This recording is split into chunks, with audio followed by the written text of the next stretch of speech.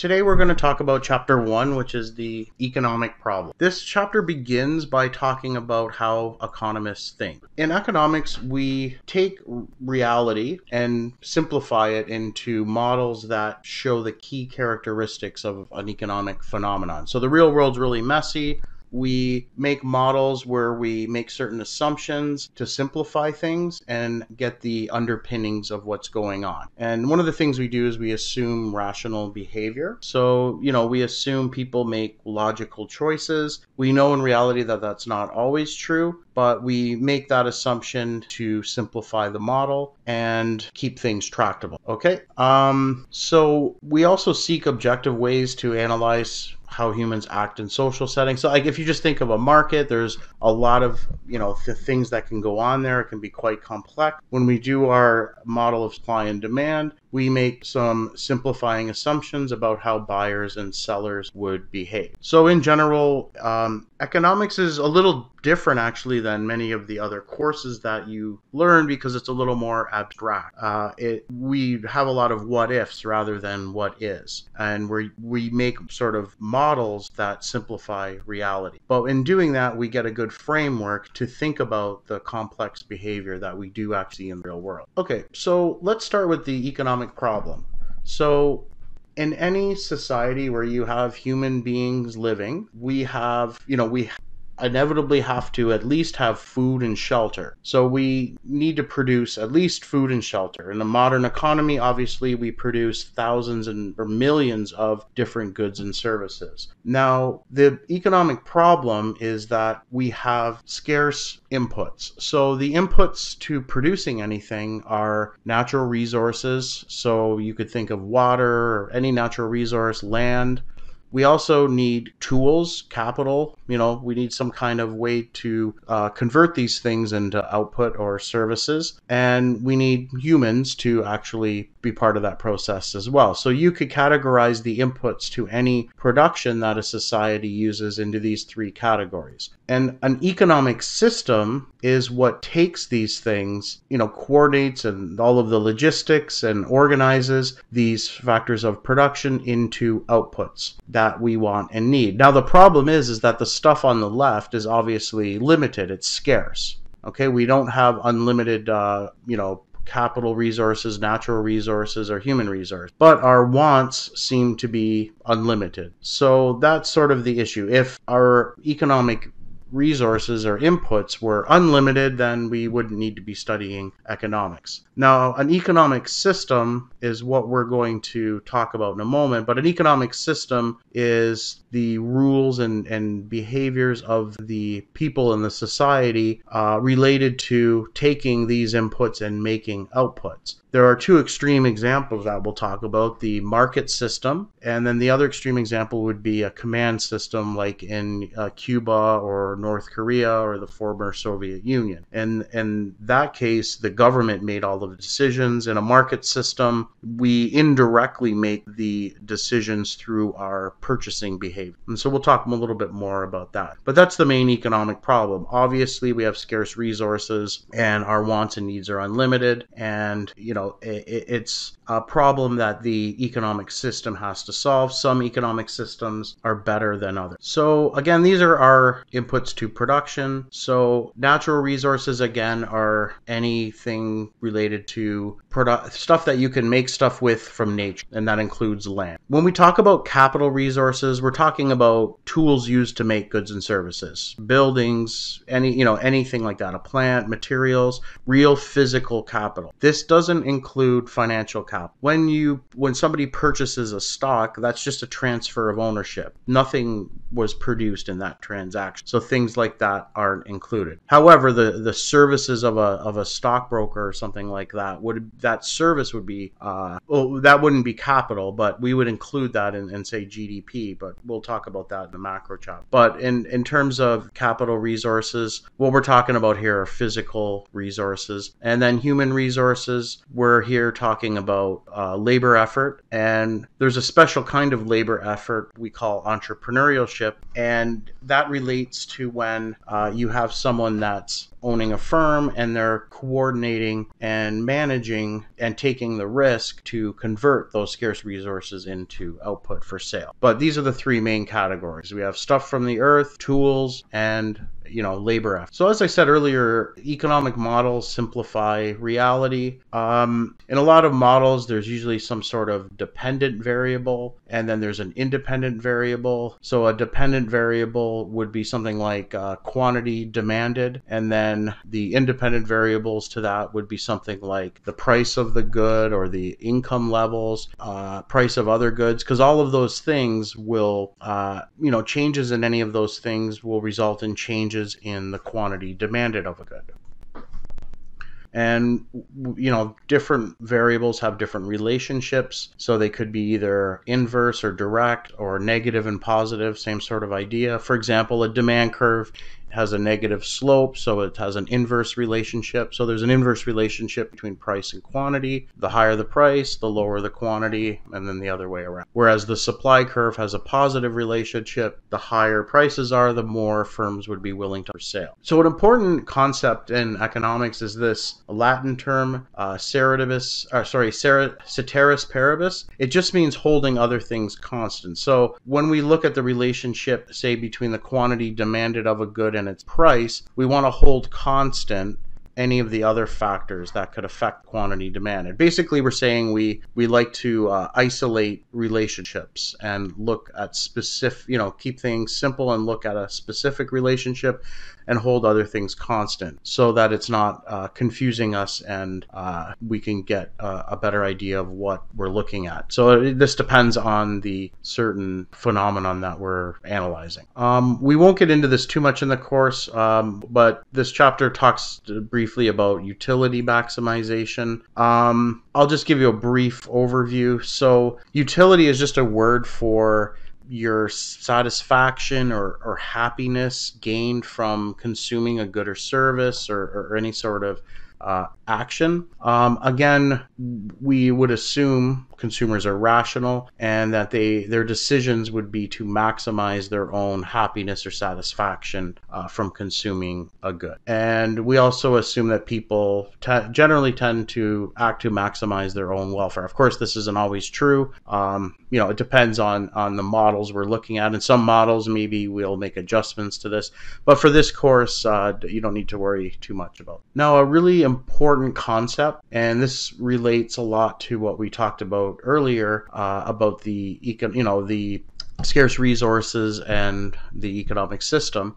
The concept is called opportunity cost, and this is defined as the utility of the best foregone alternative. So whenever we make a decision to use our scarce resources, there's an opportunity cost associated with that. It's what we could have been doing, what else we could have done with those scarce resources. Even your time, if you have a free lunch, if you're offered a free lunch and you go and have a free lunch, the person pays for it, there's still an opportunity cost because your time is scarce, and your opportunity cost of that free lunch is whatever else you could have done in that time. You're never going to get that time back. So there's always an opportunity cost. So whenever we think about making any kind of a choice to use our scarce resources, we give up something. There's an opportunity cost associated with that. So there's a trade-off. So because of our resources, again, those inputs to production that we talked about, they're scarce. So because they're scarce, that forces us to make choices. And when we make choices, that involves opportunity costs. If the government decides to spend money building an Olympic stadium for the Olympics, well, the opportunity cost is that money could have been spent on maybe better education or a new hospital. Okay, because the resources that are used to build that stadium are scarce, and once you use them to build a stadium, then you can't make anything else with those resources. Does that make sense? So any decision regarding the use of resources involves benefits, obviously. So if we use our scarce resources, our labor, land, and capital to build a stadium for the Olympic Games, we get benefits. We now have a nice stadium, and the benefits of hosting the Olympics, for example, and all that. we get, but we have to give up something, and it's the opportunity cost. Those scarce resources could have been used for something else like hospital. If we already have really good hospitals, then maybe the opportunity cost isn't too high in that, but there's always going to be some opportunity cost. So you kind of want to make decisions where you're minimizing your opportunity. So let's see if you were paying attention. So we have a question here. It says, which of the following is the opportunity cost of attending college? So I'll give you a moment to think about it. Yeah, almost. So there's a lot of letter B's coming in. You're right. So money spent on clothing, well, that's not necessarily an opportunity cost of attending college, because you probably would have bought clothing anyways, right? Unless you were, say, going to a school that had a uniform and you had to buy a uniform, then the cost of that uniform, would be an opportunity cost of attending college, because if you did go to college, you wouldn't have bought that uniform. But luckily, we don't have to wear uniforms to school. And you're correct with B. Yes, foregone income from working full time would be something you give up to attend college. But of course, you're assuming that the benefits of attending college are going to outweigh the amount of income that you lost while working full time. So especially if you don't have any education and you're getting education, the amount you're going to get paid isn't going to be that much. So you're not giving up all that much, because when you have an education and then you start getting, really good specific experience, your income will be higher, and, that will be for the rest of your life, and that will more than outweigh a little bit of amount of money you lost working full time at a minimum wage job instead of going to school, right?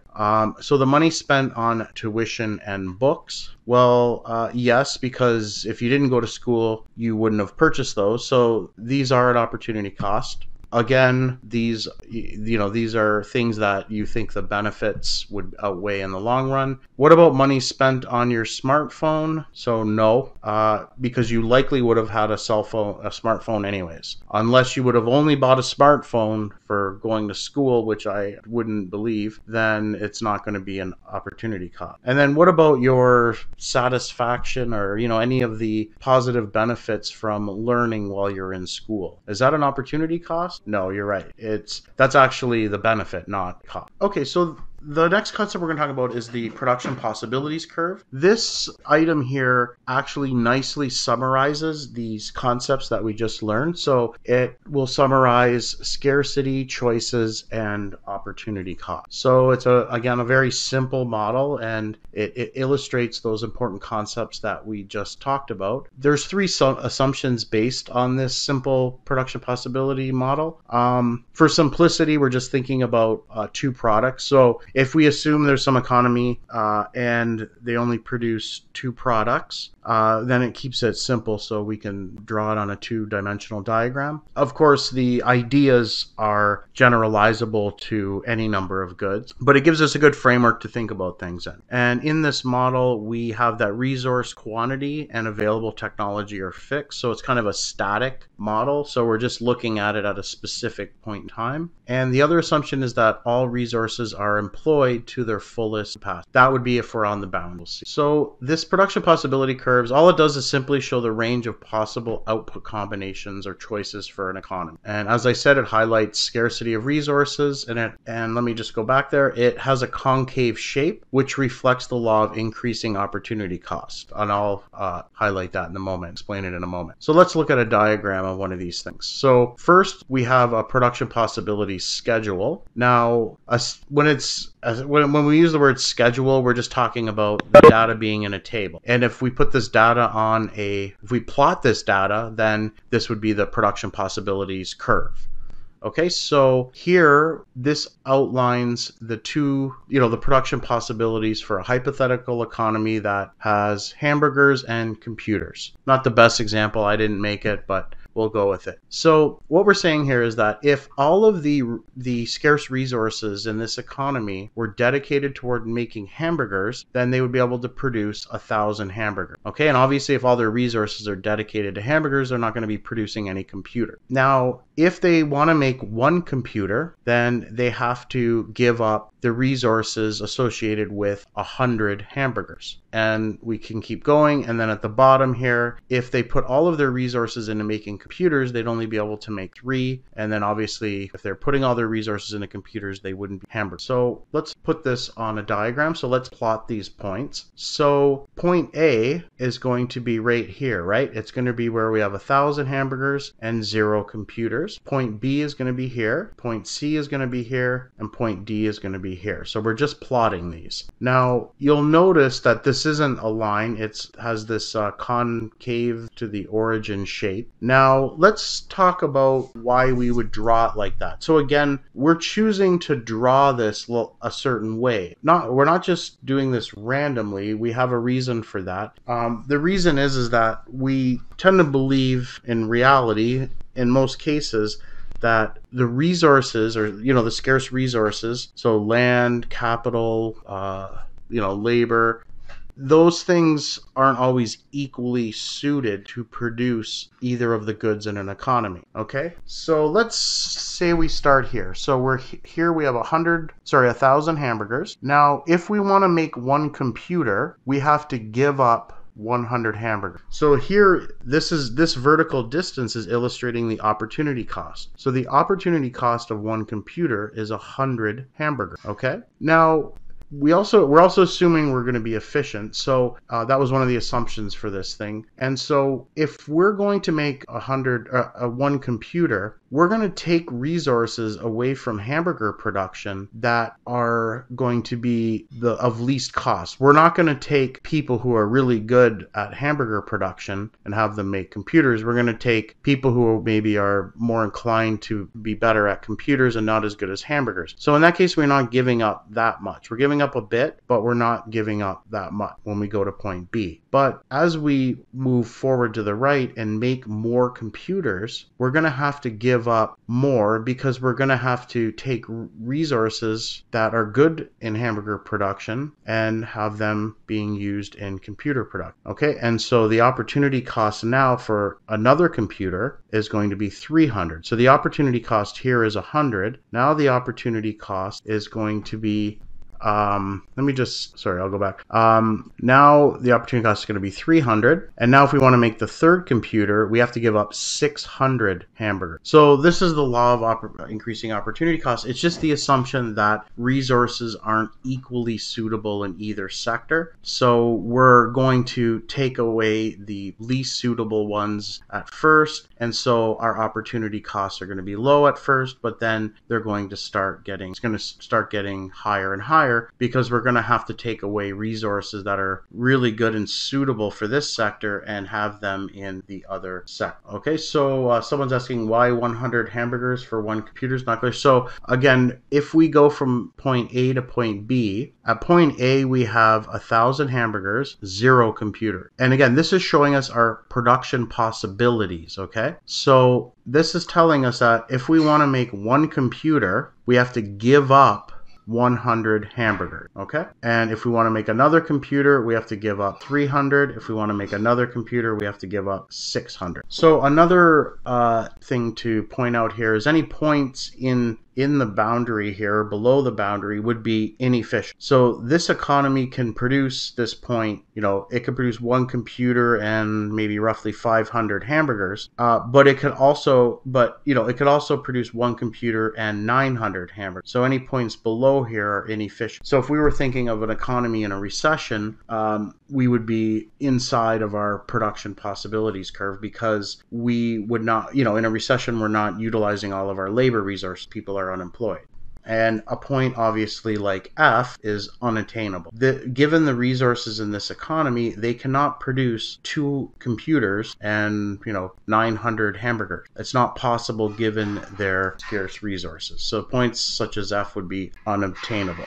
So we'll just go over that again. So if we look at point B and then point C, to get that extra computer, we have to give up 300 hamburgers. And so this is the opportunity cost of one computer. So again, the production possibility curves illustrates opportunity cost. It also illustrates scarcity because we can't get points above here. And clearly it indicates choices, right? We have choices. If, we choose to go from point A to B, we have to give up 100 hamburgers. From B to C, we saw it was 300. And from C to D, we saw that it was 600. Okay. And just to reinforce it, if the opportunity costs are increasing like this, then it's because of the law of increasing opportunity costs, which just is an assumption. We're just saying, we're going to represent this as a concave curve to the origin. And when we do that, it's because we believe that resources aren't equally suited to either sex. And that's why it would look like this. If we drew a linear production possibilities curve, then we are making the assumption that the resources are equally suitable in each good. So you're not going to have, the opportunity cost then would be constant throughout. So there might be certain situations where that's true.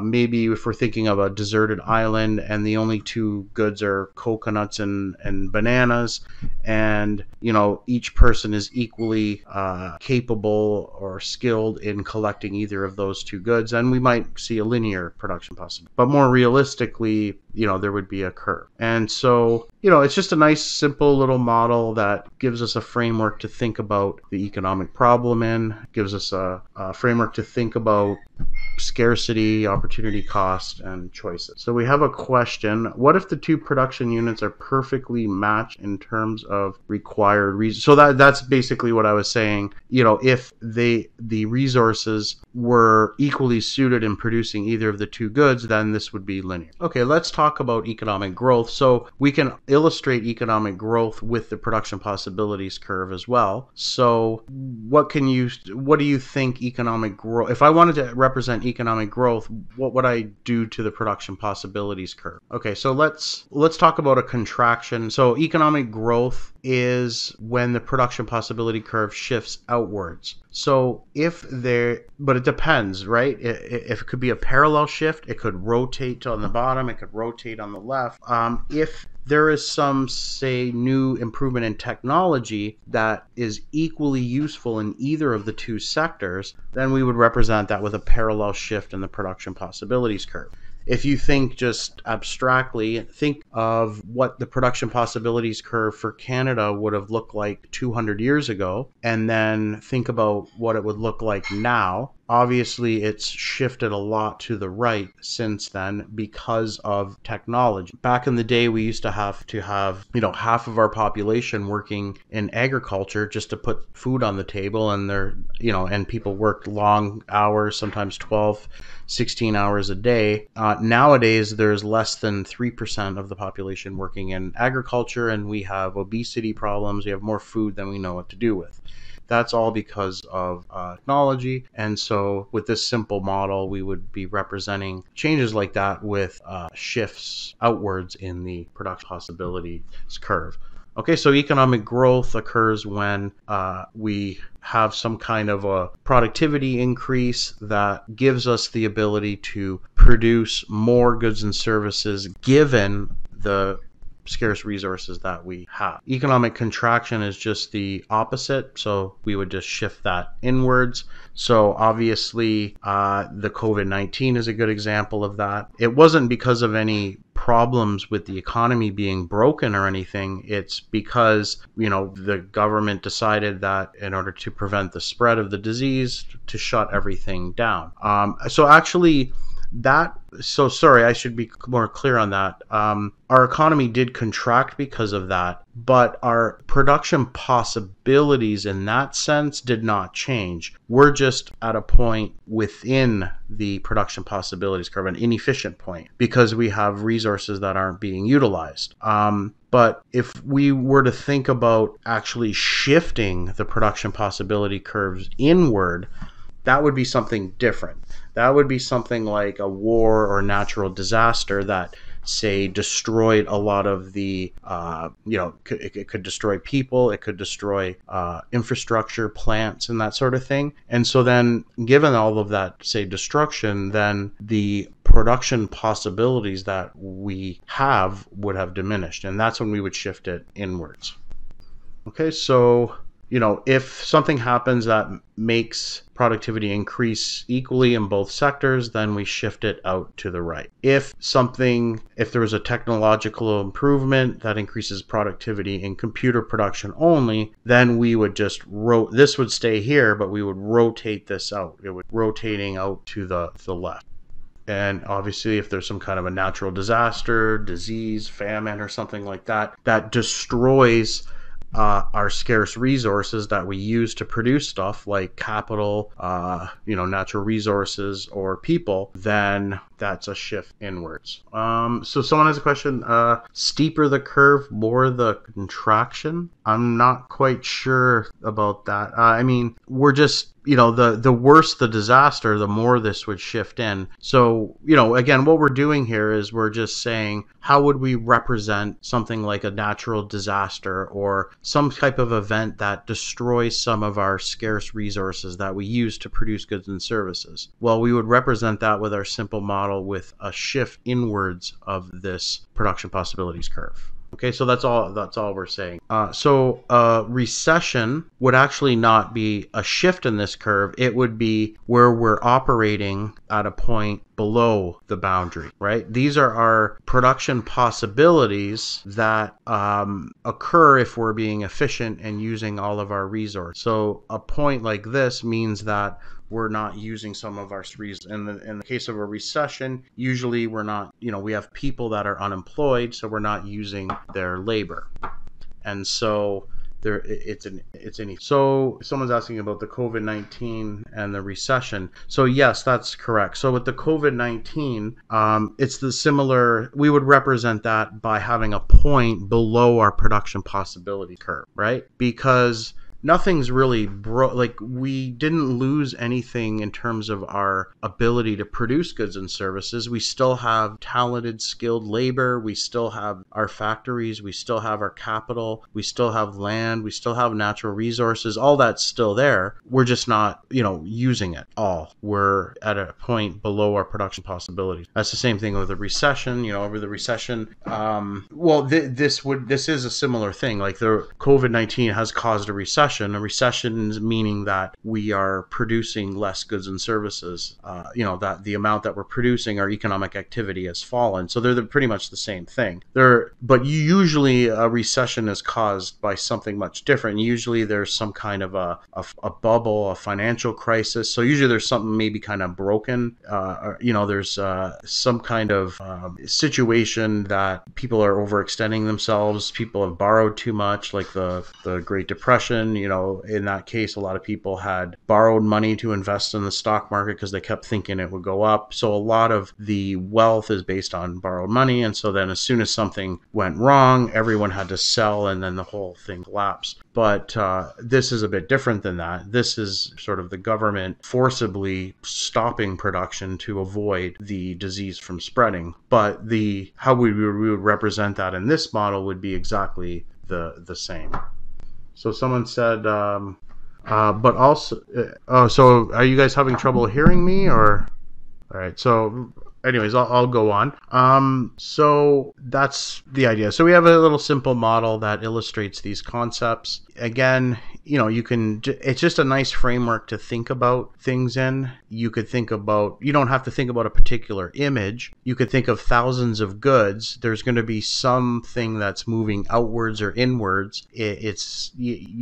But this just gives you a nice framework to think about the big picture economy. So let's do a quick question here. So we have a situation where we have an island castaway who spends 8 hours each day acquiring 2 items, coconuts and fish. And this is the castaway's production possibility schedule. So we're assuming here that if this person put all of their effort in the day to collecting coconuts, they would be able to get 24, and then obviously 0 fish because they're not trying to catch any fish. On the other extreme, if they put all of their effort into catching fish, they would be able to catch 3 fish. And then there's these two, there's different combinations in between. So the question here says, from a starting point of production shown by scenario A, what is the castaway's opportunity cost catching the first fish? So can anyone answer that? Yeah, you can type it in your chat. Yeah, I see a lot of 4s. That's correct. So if this person makes the decision to use his scarce time, his labor effort, to catch 1 fish, then he will have to give up 4 coconuts. Okay. How much would he have to give up going from scenario B to C? Yep, 8. And then if he decides that, if he's currently at point C collecting 12 coconuts and 2 fish and decides that he just wants fish, how much coconuts would he have to give up? 12. And so we can see the law of increasing opportunity cost is present here. So we're basically saying this person, isn't as good at fishing as they are collecting coconuts. If he was equally productive in either one of these two, then we would have a linear production possibilities curve. And so that's the answer to question B. It's saying, do these results conform to the law of opportunity cost? Yes. We can see that the opportunity cost of fish increases as we increase the number of. So if we plotted this out, what shape would it have? Would it be linear or would it be concave to the origin? Yes, that's right. So all we're asking here is, what would this production possibilities curve look like? Well, since we just confirmed that the law of opportunity cost, of increasing opportunity cost is present, then it must have that concave shape. If it was a line, that would assume that the opportunity costs are constant, and so every time they catch a fish, they'd be giving up the same amount of coconuts. But that's not how that's not the issue. So, yes, we could redo this the other way around. So if we were to go from 0 coconuts, and then, we were thinking about producing 1 coconut, how much fish we would have to give up, you would get a similar result where the opportunity cost would be increasing. But you'd have to redo the example to do that, because we're just given the information now as we go up by 1 increments for fish. If we go up we would need the data for going up 1 increments of coconuts or something where the distance between these two numbers are the same. So if we had like 10, 20, and 30, but we would have to work with fractions of fishes there, so that wouldn't be as convenient. But yes, it would work the other. And what assumptions must be met for the castaway to operate on his production possibilities curve?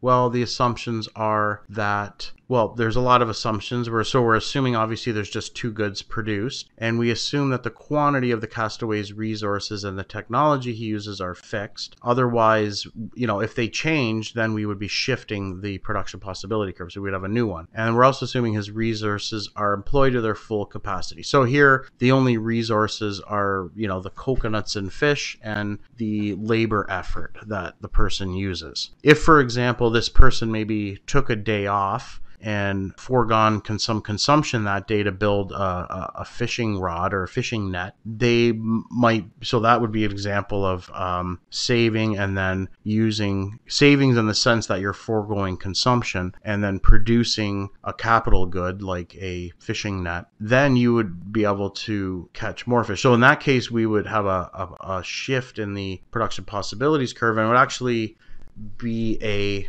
it would just rotate. It wouldn't shift parallel, it would just rotate along the bottom where fish is, because now he would be able to catch more fish for any given unit. What happens to the castaway's production possibilities curve if he works for 12 hours instead of 8 each day? So how would we represent that? So clearly we would represent, that's almost as if we have a new scarce resource. So for whatever, maybe he's healthier now or something like that, and is able to spend more time per day, well, then obviously it would be a parallel shift. Yeah, you would just, well, I don't know about doubling everything. We don't know exactly. We just know he has more time, and with more time, he should be able to collect more coconuts and fish. We don't know exactly how much, but we know there would be some kind of if we assume that the time, if we assume that those extra hours will be equally productive in either of these two, then we would just have it shift parallel. And if he works less, then it's a shift inwards. And what happens to the castaway's production possibility curve if he manages to make a fishing rod, which he then uses successfully to catch fish? So that would be, let me use the annotation tool here. Then we would have something like this. This would be fish. This is coconuts. And so if he has a fishing rod and he puts all of his effort into collecting coconuts, he's still going to be able to get the same amount of coconuts, right? So this isn't going to change, but he's going to be able to catch more fish. So it would be, something like this. It would rotate over to the right. I apologize, I'm not the best drawer with this tool, and it's not giving me an option to change the color either. So anyways, I think you get the point. Yes, that's a good question. The opportunity costs would be affected because it's easier for this person to catch fish now, so he wouldn't have to give up as much coconuts when he does go to catch fish, right? So if, say for example, with the fishing rod, he can go out for 1 hour and collect 10 fish, well then, that's pretty impressive. So then for 1 unit of fish, he's not going to have to give up as much coconut. So yes, that would reduce the opportunity. It's a good question. Okay, so let's move on here. Okay, so now we're going to talk about the 3 basic economic questions, and all of this stuff is related. Suppose our class was stranded on a deserted island, right? As a group, we're going to have to answer 3 basic economic questions. The first question is what to produce. So, of course, if we're stranded on an island, we're probably going to decide on food and shelter. Then we need to also decide how we're going to produce it, right? We need to know what wood we're going to use. This is where we would be thinking, too, about who has certain skills among us. If someone in our class was very good at gardening or something like that, then we'd probably want them to be producing food. If someone has skills in carpentry, then they would want to, we'd want to have them making shelter. And then now let's suppose we're successful at doing that. We have all kinds of different huts. We have lots of food that we've grown or gathered. The other question is, how do we divide that up? Should the people who worked harder get more? Should people who have nice haircuts get, how do you make that decision? And, essentially we're asking here how the economic pie is divided. So any economy, any society actually with people on it has to answer these questions, right? Now, there's different variations in how these questions can be answered. So an economic system is actually what would answer these questions. Now, we're going to look at 3 economic systems. There's the traditional economic system. So this sort of focuses on long time ago in history. So we're talking here about maybe isolated communities or something like that, where, you can think of the son would do the occupation of the father, the daughter would do the occupation of the mother, that sort of thing. That's not too much prevalent anymore. The other big one is a market economy. And so in a market economy, we have consumer center. Yeah, we'll talk a little bit more about this in a moment, but one economic system is a market system, and then the other one would be a command system. So a market system is basically decentralized. There's some basic property rights. So people, there's legal institutions to protect people from having their anything they own from being stolen. And then people just voluntarily trade with each other. So if a firm decides to open up and use our scarce resources to produce something we don't want or need, then in a market system, they'll just go out of business and that will stop. In a command economy, this is a much different system. So it's, instead of being decentralized like a market system, it's top down. It's more of a top down approach where the government actually explicitly outlines an economic plan. So as you can see, each of these different economic systems will answer those three questions. Oh, that's a good point. Someone just mentioned like maybe an Amish community. Yeah, that's a good point. That would maybe be something like a traditional economy, from my understanding. I'm not sure. There might be little elements of market within, but I think that's a good example. So let's talk about that. So a traditional economy, how does it answer these questions? So, basically there's habits and customs that would be involved here. So, the how to produce would be the way it's always been done. Maybe children work the same jobs their parents have. Back in traditional economies, it was, the technology was so low that most of the production was, people would work most of the day just to put food on the table, right? So that was primarily all, the occupations were simple, hunter, maybe there was someone that could make weapons. It's just a very simple economy. So that would be a traditional economy. More interesting would be the market system. And this is sort of what we're used to. So in a market system, you have, a basic set of arrangements, like property rights. A legal system that protects property rights is one of the key essentials. And because without that, no one would produce anything if it could just get stolen, or you wouldn't have any rights to that property, right? So you need property rights, and then you just have voluntary buying and selling, but mutually benefit, people just engaging in voluntary trade. Okay. So the individuals are free to pursue their own self-interest, and that's the main key thing here. It's just voluntary trade. You have simple property rights set up, and this is also sometimes referred to as capitalism. So here the government would be minimal. Of course, I'm sort of talking here about the purest form of a market system. And the purest form of a market system, there would be only government involvement insofar as they provide political and legal institutions that would be necessary to have the market be successfully operated. So how would these three questions be answered in a market system? So I'm actually just I'll go back for a sec, but let's think about how the three questions would be answered here. So what to produce? Well, what to produce is answered indirectly through our purchasing decisions, right? If someone makes something and no one wants it, they're not going to be making it anymore because they won't make any profit. So that's how the what to produce gets produced. So it's very linked to what the people in the society want. What the people want will be what is produced. Now, how to produce? Well, in a market system, the firms themselves will figure that out. And there's going to be an incentive for them to not waste scarce resources because they won't make profit, right? So there's an incentive here to be efficient and to produce things in, the most cost-effective way. And then the for whom question is a little more tricky to answer. How do the incomes, so our share of the economic pie, get determined? Well, generally we could say the supply and demand for our skills, but there's lots of exceptions to that. Some people make $1 million a year, some people make 20,000 a year. For the most part, a lot of it is depending on what skills they have and how. If you have a very rare skill and there's a lot of demand for it, maybe like a professional sports player, then you can make a lot of money. But so it's a little bit.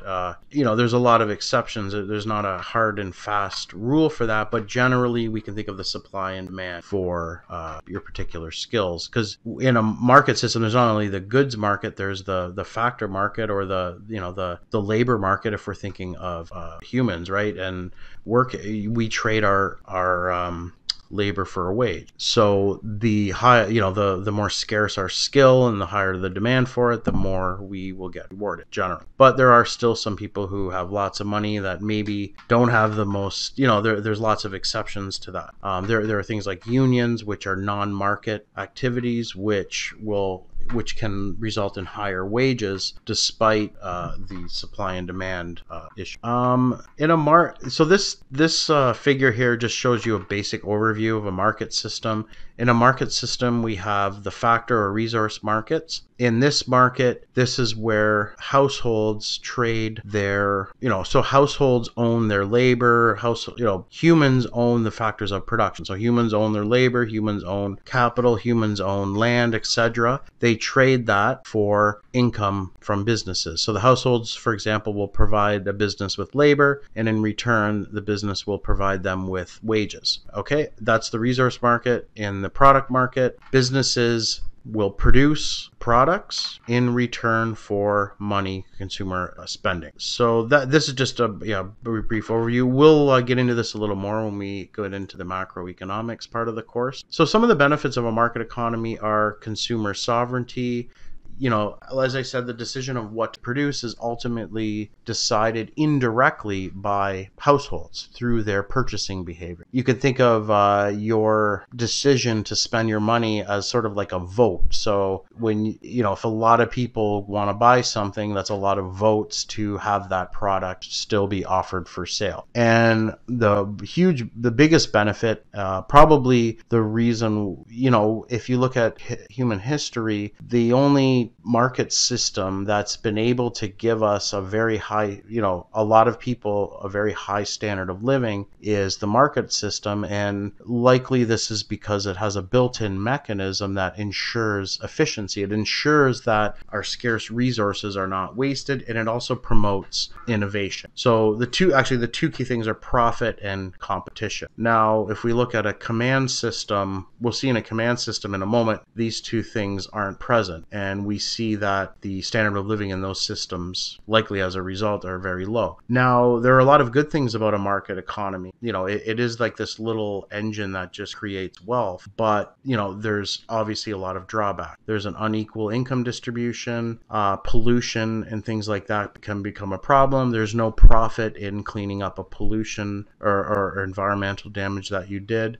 It can be unstable at times. In a command economy, the government plans the economy, right? So it doesn't plan for unemployment. So there's no unemployment unless the government plans for there to be unemployment. In a market system, there's no top-down planning. So you can end up with instability, recessions, and unemployment. There's lots of other things like unfair competitive practices, mistreatment of employees. Again, you have this sort of machine that just cares about making profit. So, there's things that can happen that are not good that will be a consequence of them just caring about profit. So there's obviously a large role for government in a market economy if we believe as a society we don't want some of these things. And the government obviously tries to reduce instability in the business cycle as much as they can. We've seen this in the financial crisis, and now with this COVID-19, immediately the governments in most countries increase government spending, and they also do the appropriate monetary policy to stimulate the economy. So they try and stimulate the economy in recessions, and if the economy's maybe getting overheated and inflation is becoming a concern, they'll try to slow down the economy. So there's a lot of, government involvement in our economy. So there's not really any pure market economies. There's always usually quite a bit of government involvement, more so in some countries than others, but still we're more of a mixed economy as well.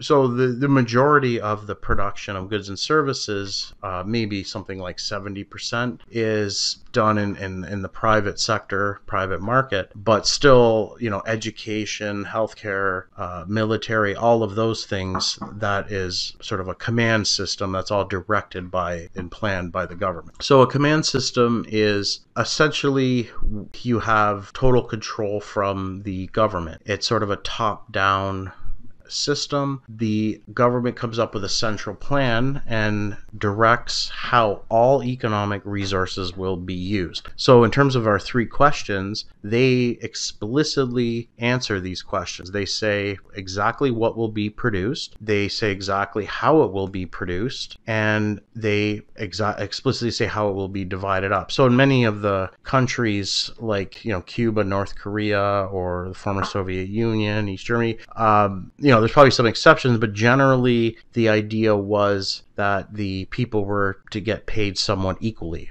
Okay, so it was this sort of communist idea. And the government decided exactly what would be produced and how it will be produced. In fact, all of the means of production were owned by the government in these types of systems. So one of the benefits of this type of system is that, you have direct control over the income distribution and the allocation of capital goods. And, that could, if you wanted to promote economic development, if the government decided it wants to have a really good bicycle sector, then it could just make that decision. The decision is very direct and easy to do. And in this type of system, you don't have business cycles because you're not going to plan for them, right? Everything's planned. So you're not going to plan for unemployment, plan for business cycles. So it could be stable. Now there's major drawbacks. Now the problem is if you're paying everyone the same thing, but not everyone is actually equal. Not everyone has the same preferences. So there's issues there. And if everyone's paid this, if there's no incentive to work hard, that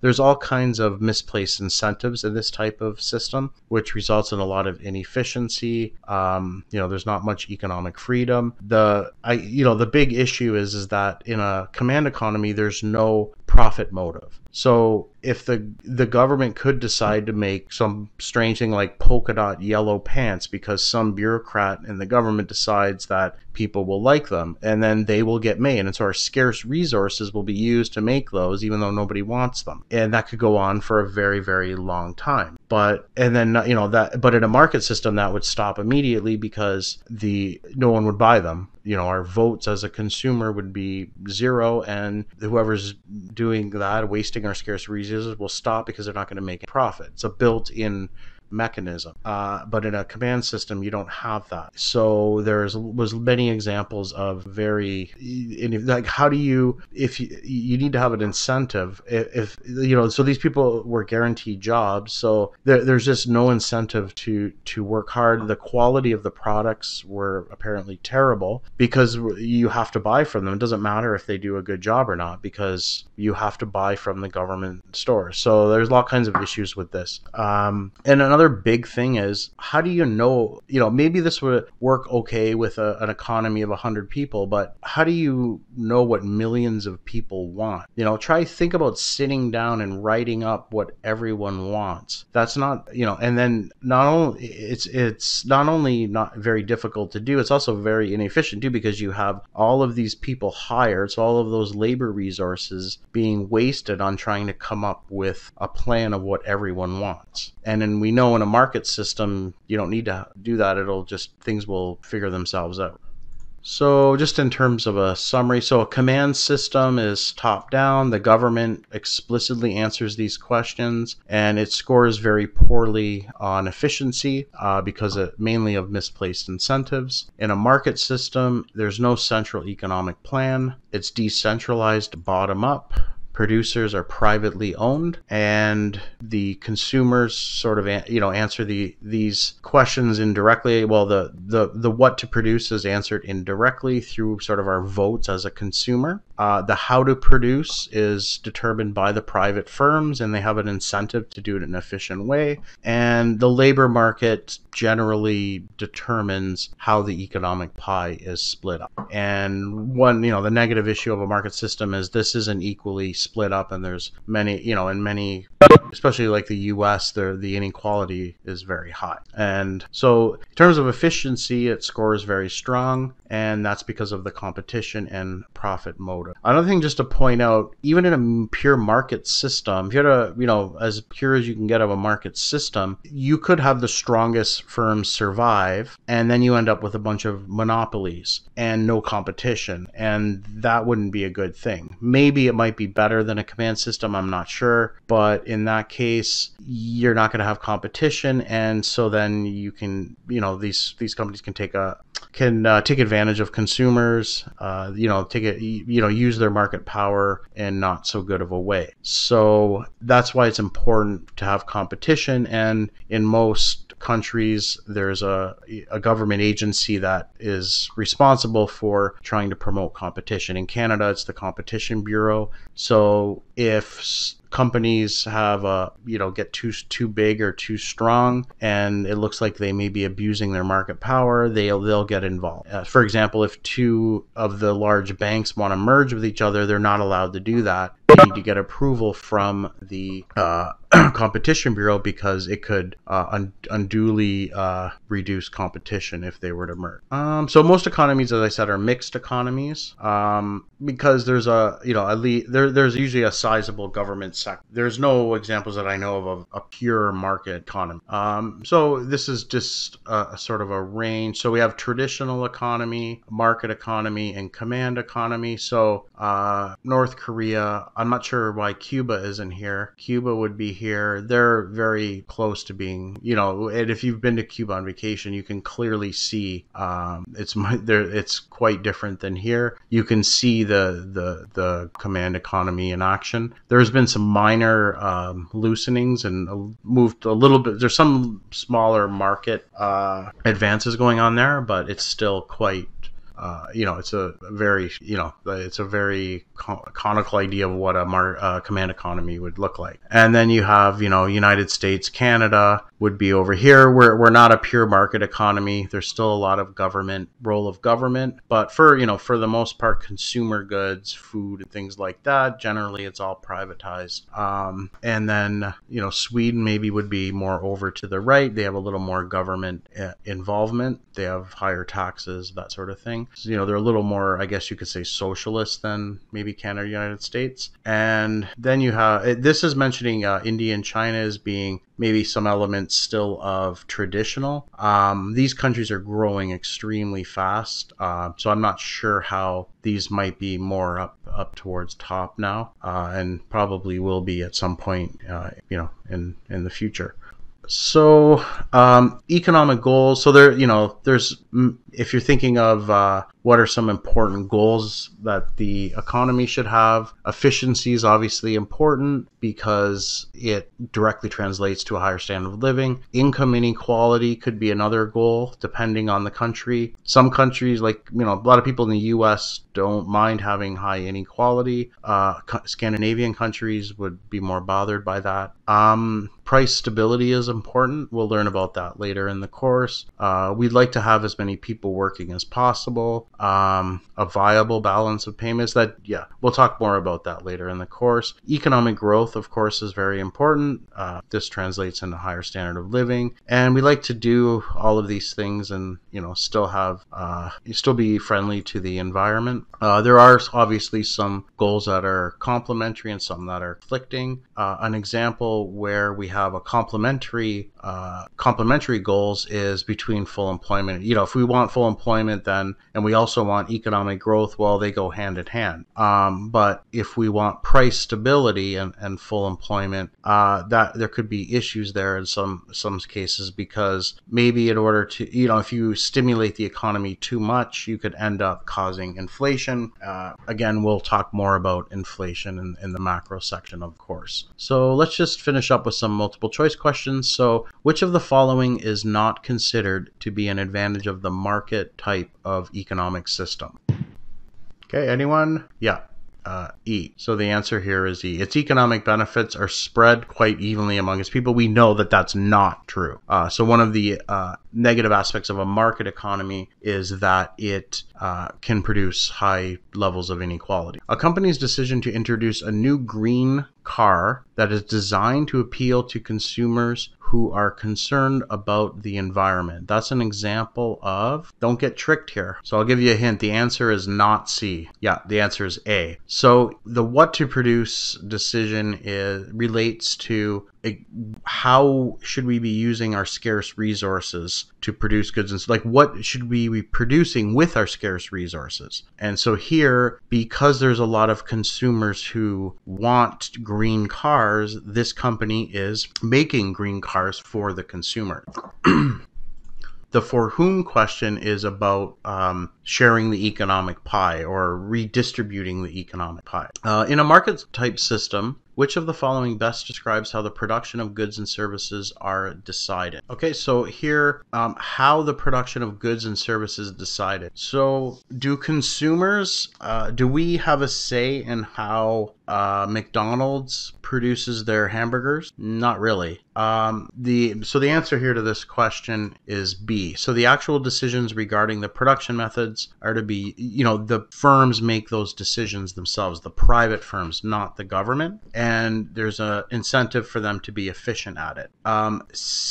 D is the answer if this question was the what to produce. So the what to produce question is indirectly answered by consumers through their demand or purchasing behavior. A market system type of economy is one in which most economic decisions are made by consumers and privately owned businesses. No economic decisions are made in a decentralized manner. Private and government decision makers have an equal influence on economic decisions, or the dominant influence is the government. So yeah, clearly I see a bunch of A's on the screen, and you guys are right. Yeah. Let's suppose a government makes a decision to increase income taxes on high-income Canadians and reduce it for low-income Canadians, and then increase the financial support for unemployed Canadians. What of the three questions does this relate to?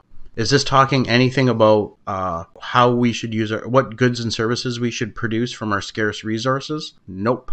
Is this at all talking about how to produce? So the decision of the private firms on how to produce a particular good? No. So which one must it be? Yeah, it must be C. So here, again, if you think back to my example of the deserted island, we make our shelter, we have food. The for whom question is, how do we divide this up? Who gets what? And the economic pie is what we produced, our huts and shelter and food. And so we're talking about dividing it up. So this question here is basically saying we're going to sort of redistribute the economic pie among people. So this is related closest to the for whom to produce decision. Okay, so make sure you read chapter 1 in the textbook. Here are some suggested end of problem questions, and make sure you get registered in Connect and do your pre-class quiz for next week. All right, that concludes our lecture for today. I'll open it up to see if there's any questions. Okay, great. If there are any questions, you can always send me an email. So thank you for listening, and we will see you next week. Take care and have a good night. Oh yeah, I noticed the question. Yes, all of the lecture slides, in case you joined late, all of the lecture slides are posted on Slate. You'll find them all there. They're already there now. Okay, great. Thanks again and have a good day.